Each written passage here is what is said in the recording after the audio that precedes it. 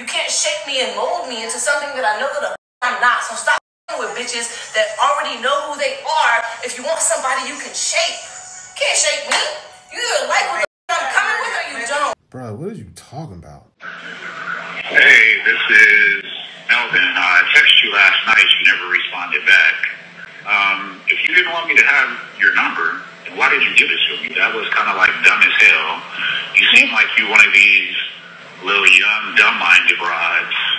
You got your little rinky-dink minimum wage job at Marshall's, and you think you the bomb and ain't even a firecracker wearing wigs like you some 90-year-old lady with no hair.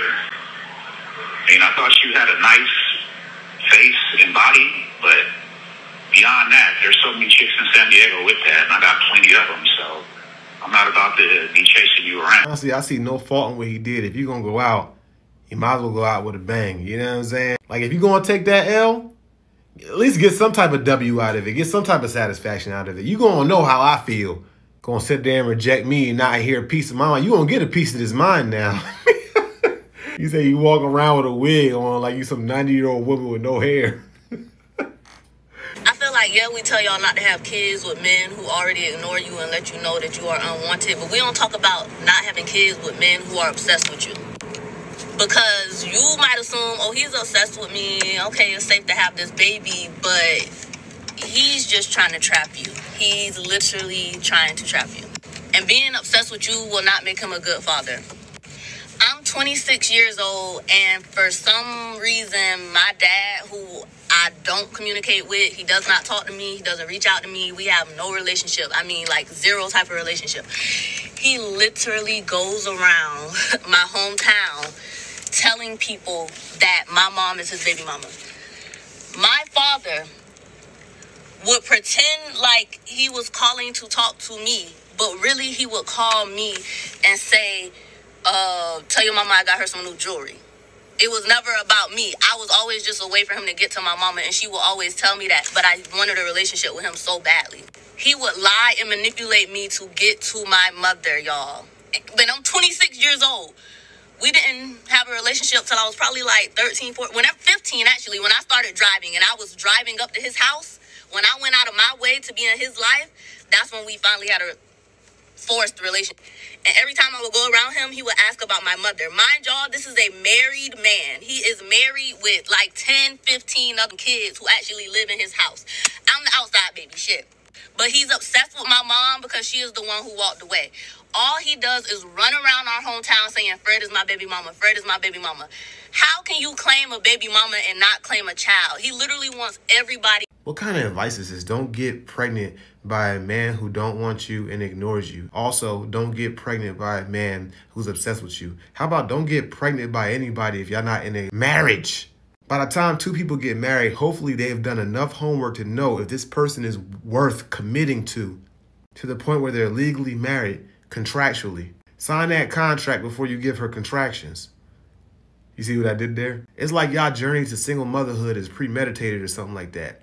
You know good well you're going to be a single mother if you follow either one of those advices or those suggestions. It's suggestions. Be in a committed relationship, a marriage, where you take vows and you don't divorce.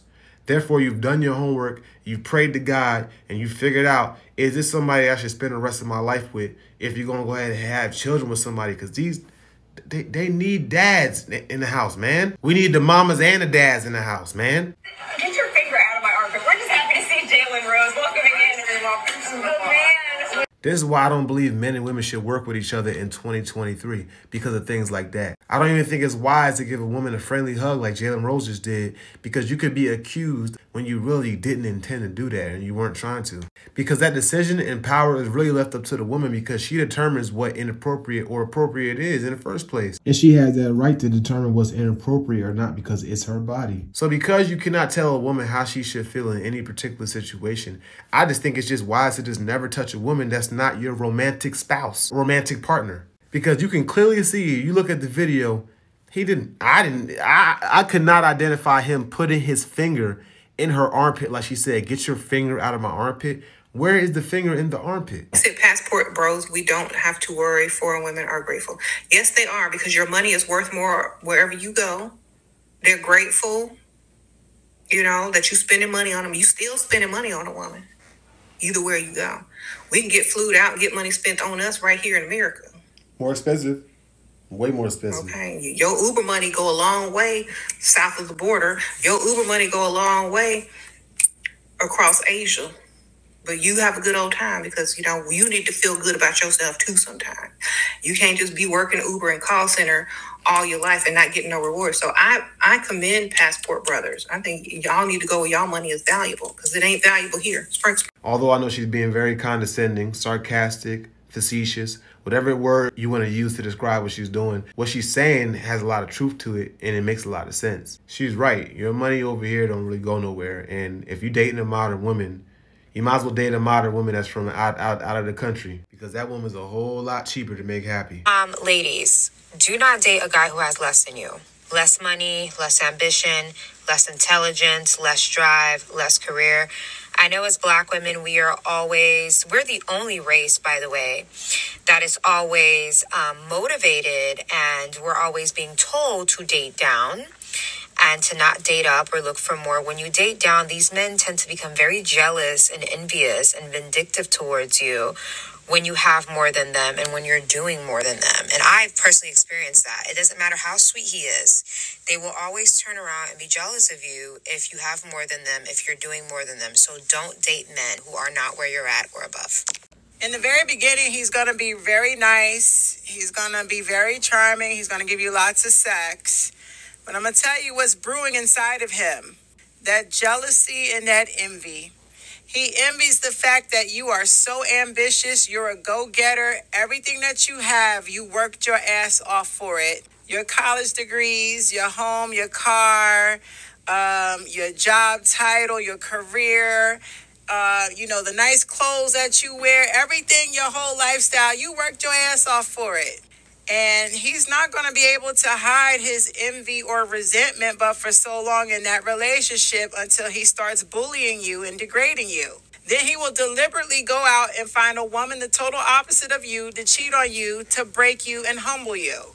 If he's broke, then he's fucking miserable, and he's going to make you miserable as well. The reason why this is all a bunch of BS is because women are naturally hypergamous. Naturally. They don't date down, they only date up. So women don't need advice on how to not date down. Y'all do that naturally already. When a woman dates down, it's for one reason and one reason only, because she wants to have control. So although it is true that a man would be miserable if he made more money than him, if you were more ambitious than him and all those type of things, because it's just outside of the natural order of how the dynamic between a man and a woman's relationship is supposed to be, what really makes that man angry is when a woman has a lot of money, she's career oriented, she's ambitious. Typically, in most situations, the guy that she's with, that she dated down, she makes him feel like he's a little boy. She talks to him crazy, disrespects him, and she makes it known that she has very little to no respect for him. So half of the time, the reason why that man is so miserable being with that woman is because of how that woman treats him. On top of that, he's probably looking at himself like he ain't where he's supposed to be. So yeah, it is what she's saying, but at the same time, a lot of times women be treating them type of dudes like crap. Which is why I don't feel sorry for those type of women who date those pookies, because you knew what you were signing up for and you wanted that power dynamic in the relationship. Those type of women don't want to get with a real man because a real man is more ambitious than them, more career-oriented than them, more stern. So it's really bad advice to tell a woman not to date a man who don't make more money than you, because how many men are you really going to find that make a lot more money than you? These jobs are equal opportunity employers. They pay women and men the same amount of money, and they hire men and women for the same job positions. I say, if you're going to date a man who's just responsible. Whether you make more money than him or not, if you date a responsible man who's not sitting on the couch eating Cheetos all day, like the pookies y'all been dating, then y'all have a way better relationship. And y'all also have way better results in y'all relationship. But a lot of these people just need to go to counseling in general. They need to go to marriage counseling. Relationships are the only things that we do without instructions.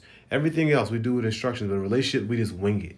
If you want to learn how to play the piano, you take piano lessons. If you want to learn how to work a computer, you probably go on YouTube to look at a tutorial on how to work that computer. We get instructions for every other thing but relationships.